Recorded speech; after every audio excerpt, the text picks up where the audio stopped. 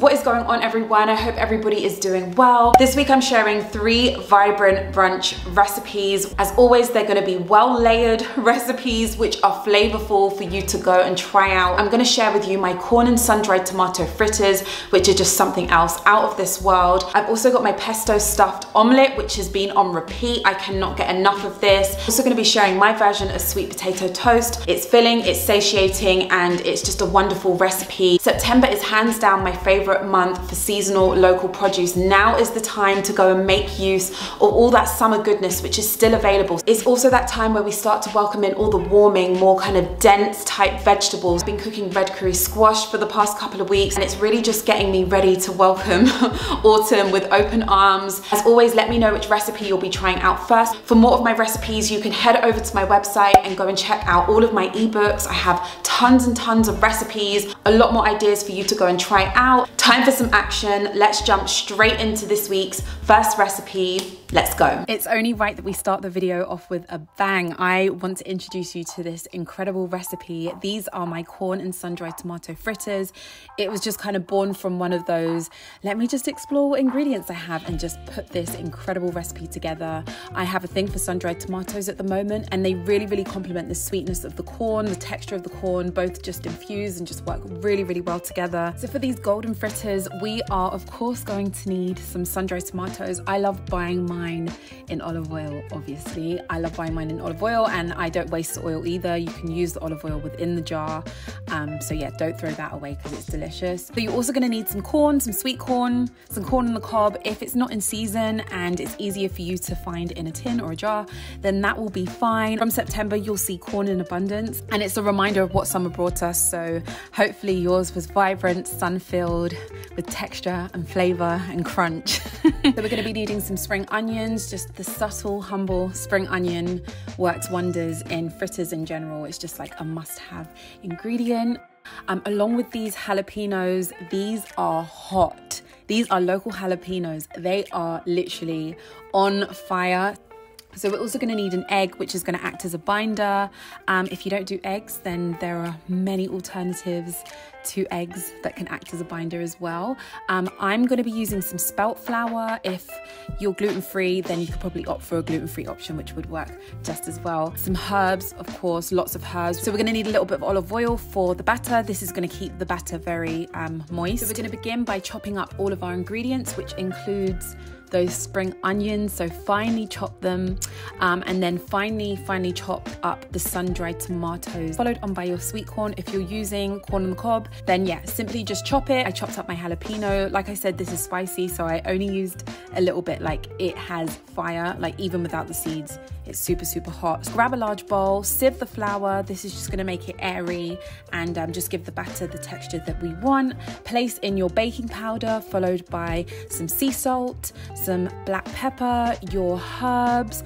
Throw in the egg, followed on by a little bit of milk of your choice. I think I used oat milk. That's what I had in my fridge. Give everything a good whisk. So drizzle in that olive oil.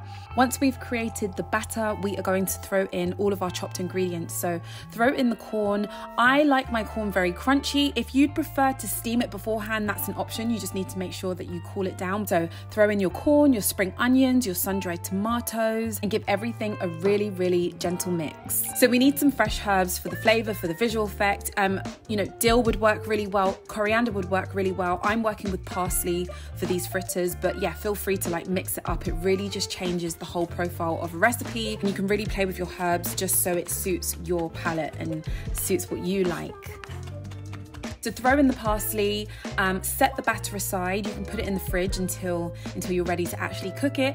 We're gonna whip up this chili yogurt. It's basically a rata. I chose to use some natural yogurt, and I grated in some cucumber. So I added in some fresh herbs, dill and mint, and I threw in some chili, some lime juice, some sea salt, and just gave everything a good mix, setting it aside. So grab your frying pan, drizzle in a little bit of oil of your choice. You really want to make sure that your pan is heated well, so I'd say like a medium to high heat.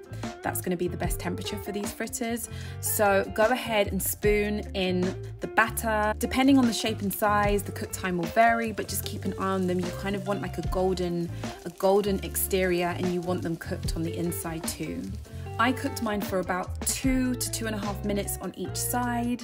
Like I said, I've got this thing with sun-dried tomatoes at the moment, and I had some left over, so I always like a little extra garnish because I'm just extra like that. So I just chopped them up, added in some leftover parsley and mixed it with a little bit of olive oil and just like drizzled that over the fritters just for some extra oomph, if that's even needed. These golden fritters with so many different layers, so many different textures and tastes and flavor elements. These are literally mind-blowing. I know this is going to be one that a lot of you try, so yeah, can't wait to hear what you think of them.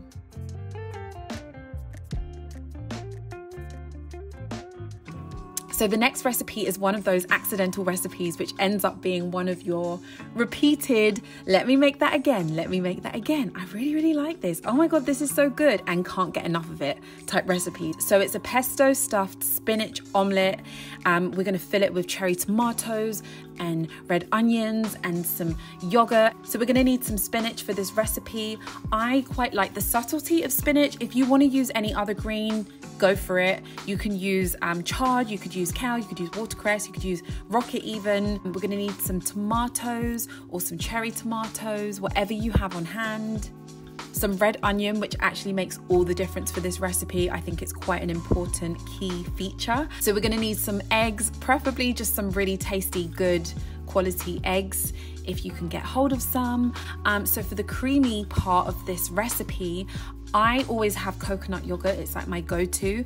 So I just randomly tried it with coconut yogurt and I haven't looked back since. It works really well. So some coconut yogurt or any other type of kind of thick creamy yogurt that you like. We're also gonna need some pesto.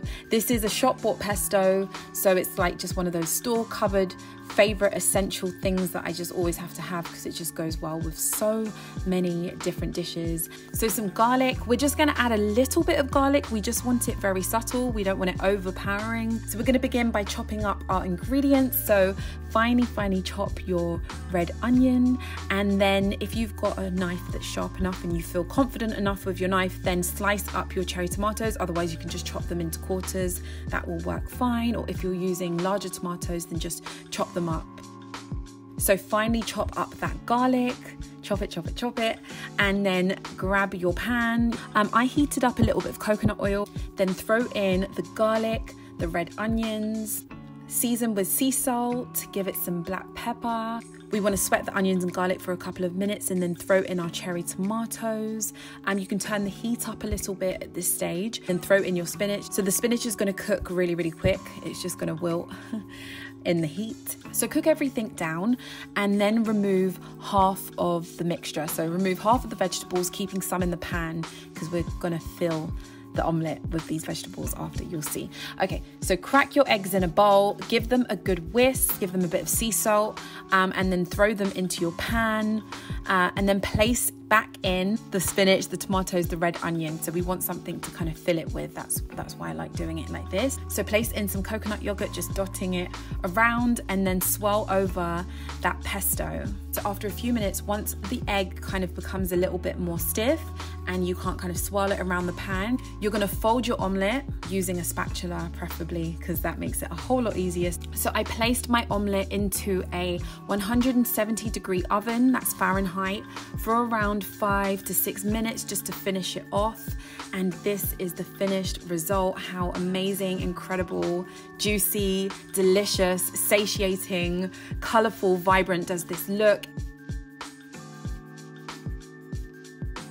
The final recipe is my take on sweet potato toast, and I love it with smashed avocado. We're gonna scramble some eggs. This is like a complete filling type of brunch, breakfast brunch that I really love. We're gonna need some sweet potato. I like to call it toast, but it's definitely not toast. Toast is something that you make using bread.